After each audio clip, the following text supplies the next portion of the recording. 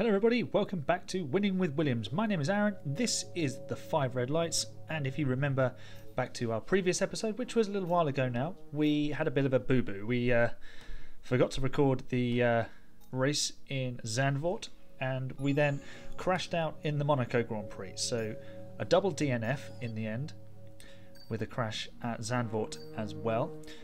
But we're now heading to Canada for a race that didn't actually happen in 2020 and again sadly isn't happening in 2021. So as you see here, just adding on a couple of chassis upgrades in the hope that we can improve the weight distribution.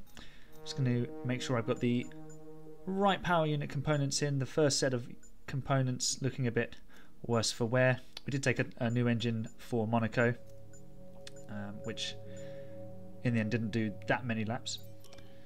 So we're going to stick in engine components number 2, mostly across the board except for the energy store, which will take number 1. And our best result so far this season is a 12th place, which we've achieved on 3 occasions. And I generally tend to go quite well around Canada. So we're fast forwarding the time, bringing in some resource points up to 250 there. And will our upgrades come in? They do. Excellent. Our new parts have been completed without issue. They'll be on the car ready. Splendid. Okay, let's head to the Circuit Gilles Villeneuve for practice.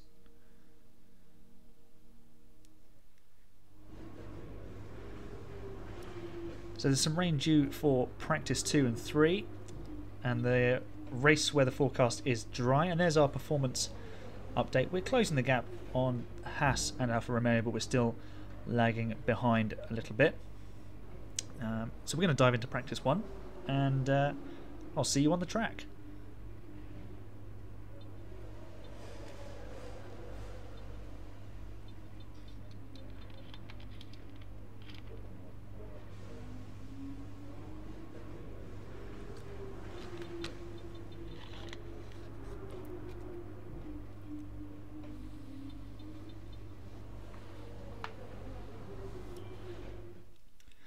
Okay, so let's take a couple of laps around the Circuit Gilles Villeneuve.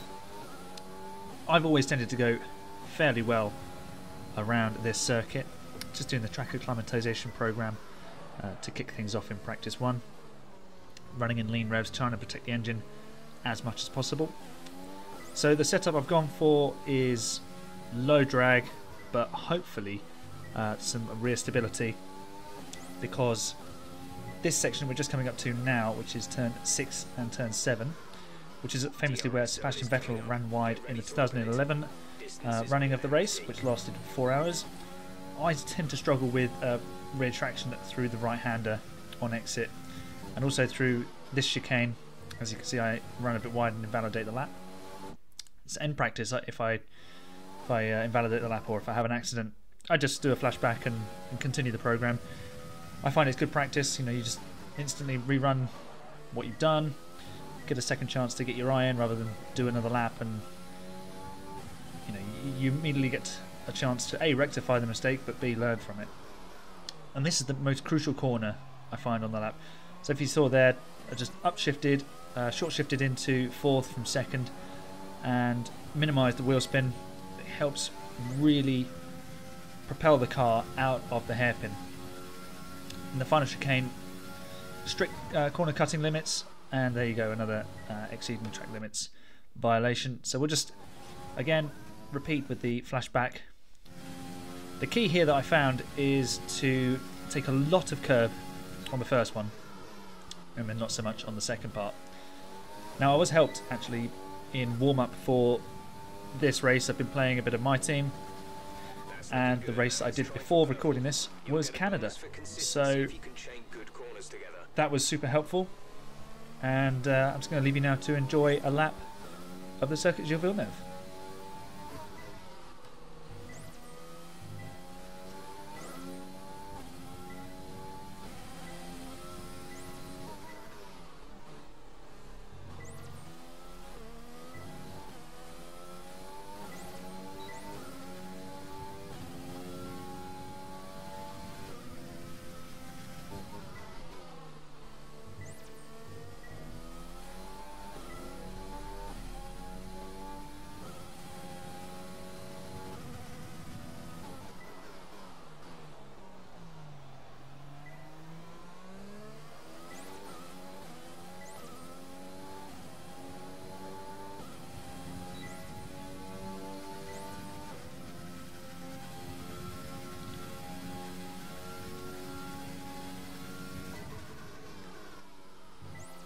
And there we go, a lap of the Circuit Gilles Villeneuve with the Williams. I'm going to crack on with the rest of practice and I'll see you for qualifying.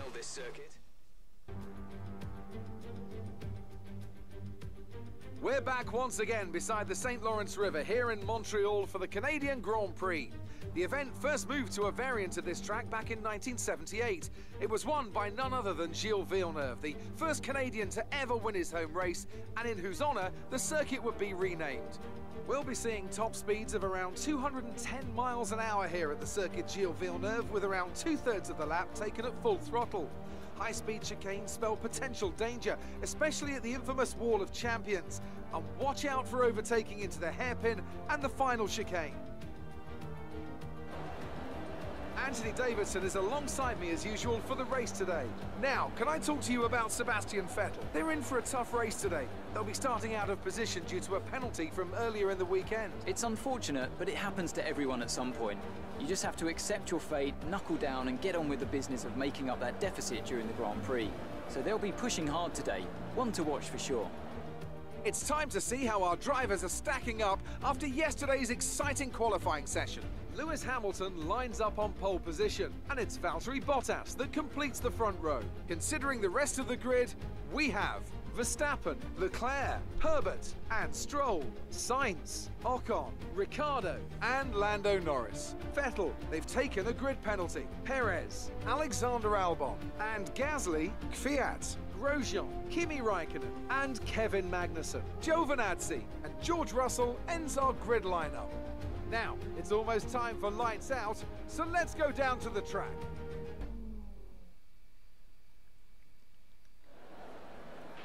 You have a great chance of getting a points-paying position in today's race. We do, see what you can do. And you might be wondering, what has happened to qualifying? Well, there was a technical issue in that I forgot to press the button to record.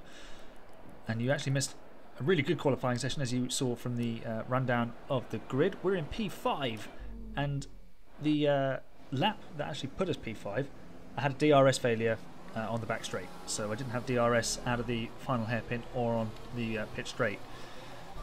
So yeah, 5th on the grid, and if you spot in 7th place is Carlos Sainz, and he's on the mediums.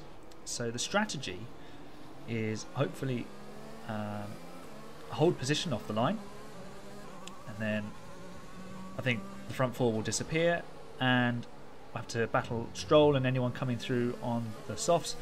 But Sainz will be our marker. We need to make sure we build enough of a gap to stay ahead of Carlos Sainz to maintain position against him, and I'm expecting him to sort of be in the mix later on for points, and he's the marker basically.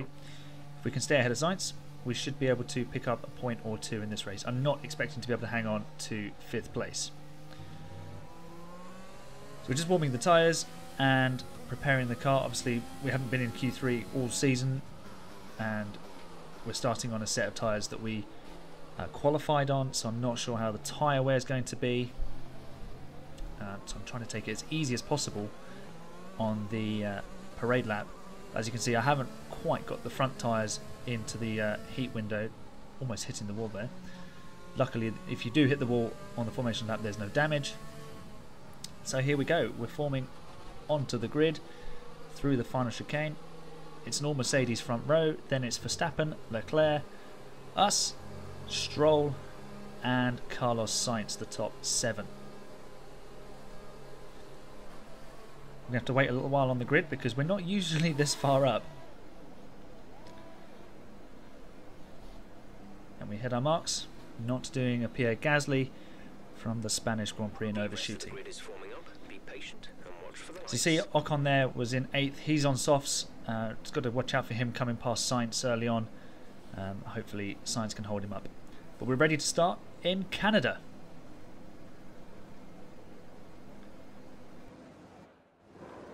One, two, three, four, 5 red lights in Canada, and it's go!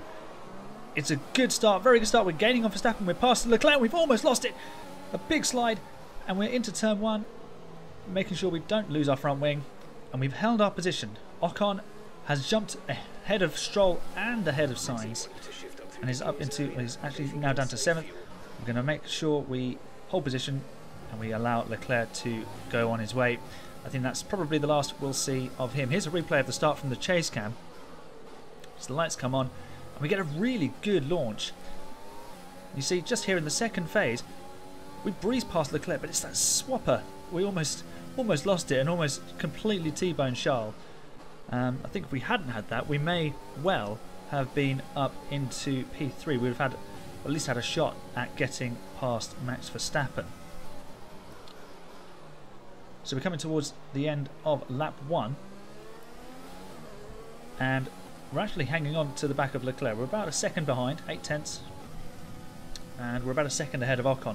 The short shift trick coming out of the final hairpin, killing the wheel spin, it works a treat. I play on a pad, so there is that whole debate of the pad versus the wheel, but you've still got to execute it. We've underfueled the car, so we're running in standard, and if we can stick in the slipstream of the guys in front, which I don't really think we will be able to, we can maybe run in lean with a bit of DRS assistance and save some fuel that way. But it's fairly straightforward to save fuel around Canada, because you're going fast, so you just have to take a big lift into these braking zones. Maybe into turn 6 would be a good place to do it, because you won't lose too much time. And there's a nice exit through turn 7. And we're just edging away from Ocon. We seem to have got a good balance early on here. The car generally seems to work better on the soft tyres than it does on the mediums. And we're hanging on to Leclerc. He's not pulling away from us. Nor is Verstappen, interestingly. So obviously 2 green sectors, because it's lap 2. And we're right in the slipstream of Leclerc to just stick with him. 3/4 of a second, and we're a second and a half clear of Ocon as we come out of the hairpin into the chicane for the second time. Not cutting the corners, a little bit squeamish on the acceleration out, but we keep it all together, and the gap to Ocon is 1.5 seconds, which is super handy. Thanks, Jeff. DRS enabled, and we're right on the tail of Leclerc. We're hanging with these guys. I'm not sure what's going on. Nothing's different as far as I know.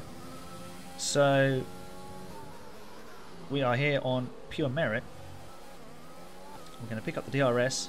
Nice tidy exit out of turn 7. That extra downforce is working well. Use sort of my base setup, and then I changed the wings from it's normally 2.7, and I've gone for 1.8. So the less front wing, you have a little bit less drag because they're so wide. But obviously, then you do have, with a bigger rear wing, you do have that drag put to the rear, but you have the extra benefit of the traction out of corners, and especially out of that hairpin. And look at this, now 1/4 of a second behind Leclerc. He's got DRS on Max Verstappen. We're 2.5 seconds ahead of Esteban Ocon. Into lean revs, saving fuel, and we're in the dirty air, which is going to make it a little bit tricky to get this car slowed down. And again, sliding out of the final corner. But the gap to Ocon is 2 seconds, and we're doing a great job as we pick up our first exceeding track limits warning. But we're right with Verstappen and Leclerc.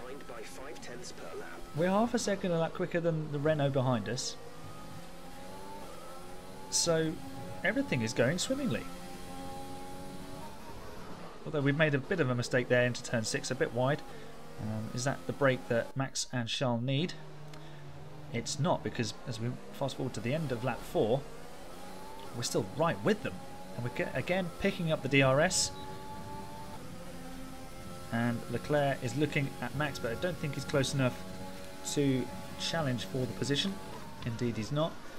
And we're late on the brakes, trying to recover as much ERS as possible. Onto lap 5, and again still there in the slipstream. And the power that we generate out of the final out of the hairpin towards the final corner is really helping us to stay in touch. As Leclerc now dives to the outside, looking to make the move on Max Verstappen, trying to wrong foot him into the chicane.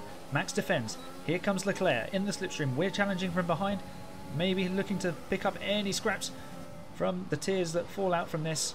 Leclerc looking around the outside of turn 1, gets the inside for turn 2. We're going to have a look around the outside, see if we can switch back. Verstappen holds position, holds the racing line, and Leclerc can't get through.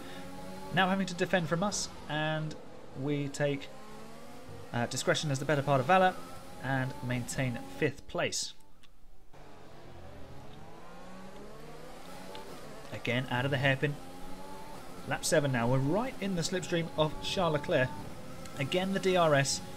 And this is our best chance to make the move. We're going to move to the inside. We're going to have a look. But we're actually going to pit. Lap 7 is our pit window. And into the pit lane we come all together.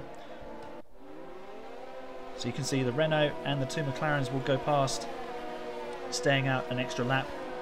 Sainz will stay out a couple of extra laps because he's on the mediums. Off come the soft tyres, on go the mediums. Can we get out ahead of Charles Leclerc? We cannot. So that was probably our best chance to jump ahead of Charles. And actually there on the inside is George Russell. Is he going to get in Charles' way? Oh, Charles with the wiggle and the delay, and we're through. We've just passed a Ferrari. Unbelievable. We've just passed a Ferrari.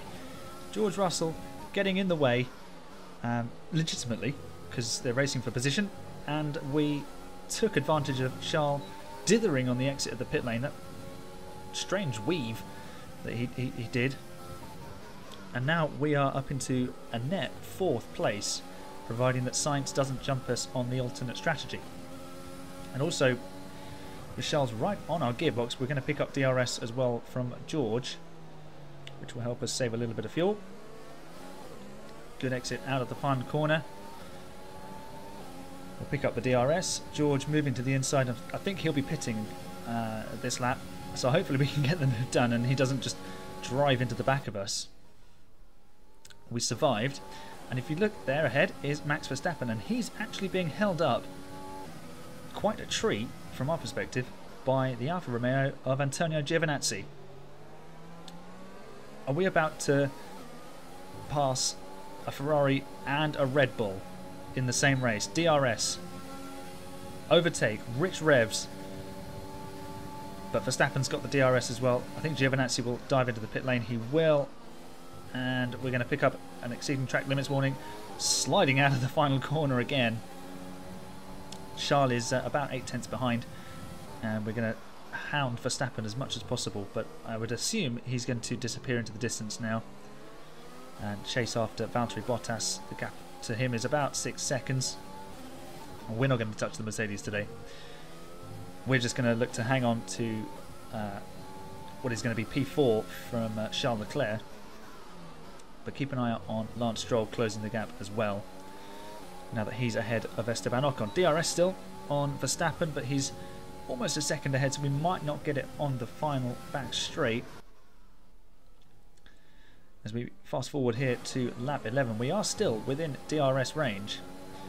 Well, I think this lap we didn't actually get the DRS, but we made up the ground on the brakes into the hairpin and out of it.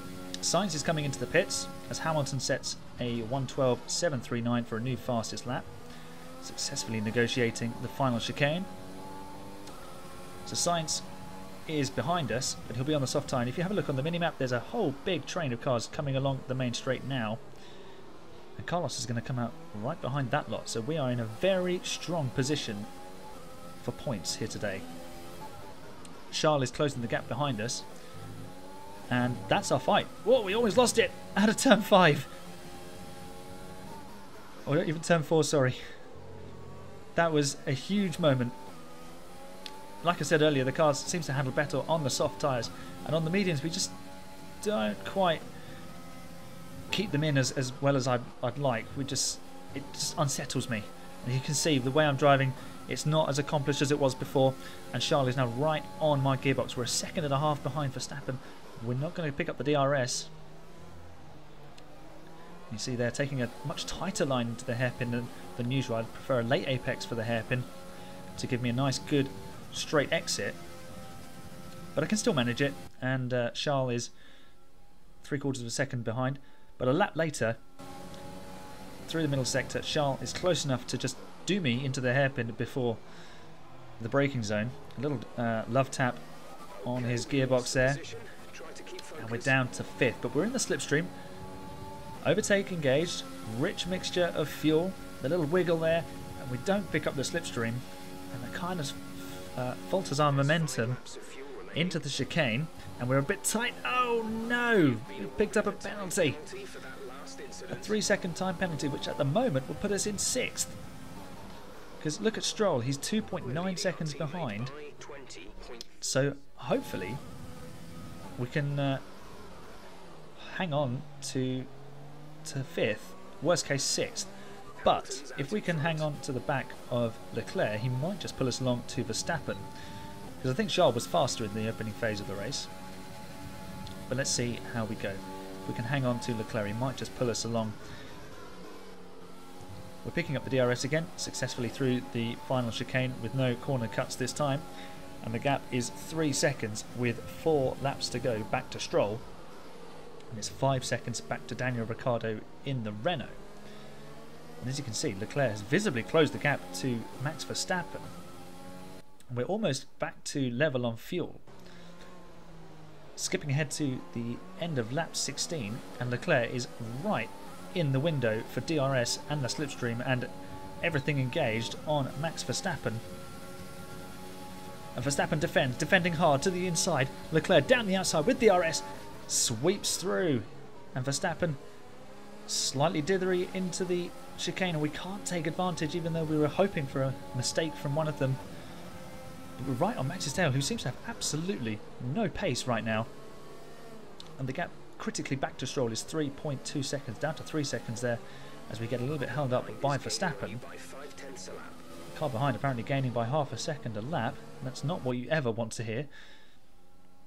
Now moving on to lap 17, the end of lap 17. And again, right on the tail of Leclerc and Verstappen. Leclerc, the quicker car, he's pulling away from Max. We're a little bit wiggly under traction, but we're in position to have an attack on Max Verstappen. We move to the inside. He's left us a Williams car width, and we're going to make the move. We're up into P4. Tidily done on the brakes. No lockups, no corner cuts. And as we enter the final lap, we are 4th on the road, but with a 3-second penalty hanging over our heads. Look at the gap back to Stroll. The start of the last lap is 3.3 seconds. And here's a replay of the move on Verstappen from off board. He's just got no pace. It's absolutely bizarre. And look, we're in the slipstream. He leaves us the car width on the inside, and I say thank you very much. I'll have some of that. And it's a beautiful move down the inside of the Dutchman.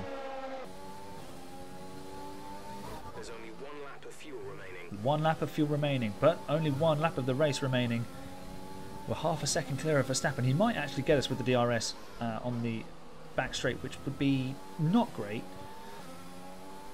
because that might compromise our pace against Stroll. 3.1, 3.2 now, the gap. And we're trying to get as close to Leclerc as possible.